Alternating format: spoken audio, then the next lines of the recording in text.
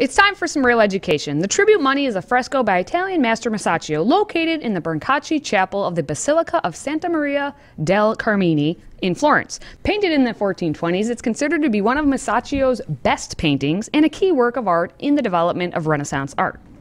Take a look at the picture while I give you some background on it. This is the Brancacci Chapel. It's a beautiful, relatively small chapel in Rome where if you enter it, you will see that almost every piece of wall space has been frescoed. Fresco is when you take wet plaster, you just plaster a wall freshly, so the plaster is still damp. And then you paint in these beautiful colors onto the wet plaster, and you watch as the plaster just absorbs the color. Really quite beautiful. The Last Supper by Da Vinci is this kind of a painting, a plaster painting. The problem with frescoes is as the older the building gets, the more the paint fades, the more the plaster begins to crumble. So it's fairly ephemeral as an art form, but go back to the picture here. This is the tribute money in the Brancacci Chapel, which was done by Masaccio and another artist by the name of Masolino.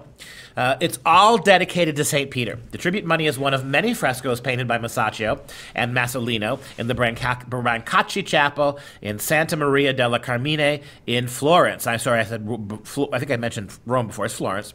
When you walk into the chapel, the fresco is on your upper left. All the frescoes in the chapel tell the life of St. Peter. The story of the tribute money is told in 3 separate scenes, all in the same picture, in the same fresco. This way of telling an entire story is one painting is called a continuous narrative in painting. And there you have, at the center, you see Christ, right? He's got the pinkish tunic with the blue wrap around him in the tribute money, a Roman tax collector, the figure in the foreground in the short orange tunic and no halo, demands tax money from Christ and the 12 apostles who do not have the money to pay. Christ in the center is wearing a pinkish robe, gathered at the waist with a blue toga-like wrap. He points to the left and says to St. Peter, "So that we may not offend them, go to the lake and throw out your line.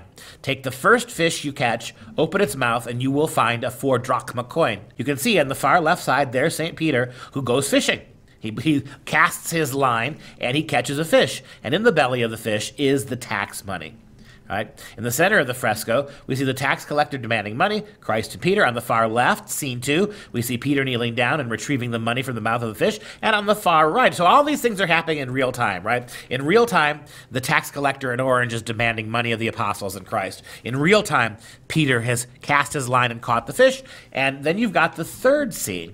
Right? We see Peter kneeling down on the left. On the far right, St. Peter pays the tax collector. In the fresco, the tax collector appears twice. St. Peter appears 3 times. You can find them easily if you look at their clothing.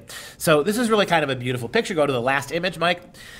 One of the things that happened at this period, the early 15th century, the early 1400s, huge developments in perspective, in ways of painting pictures that gave depth and texture to a canvas. Look at how beautifully the buildings behind the gathering of people, the mountains in the distance, the sea and the clouds beyond that create levels of depth. And those lines there, those lines, those vanishing lines that come from Christ show you that from whatever perspective you come to this painting, whether you're standing on the 2nd floor of the building, whether you are off to the right, that everything here sort of draws your attention to the center of the picture, all the sight lines, and that would of course be the face of the Savior.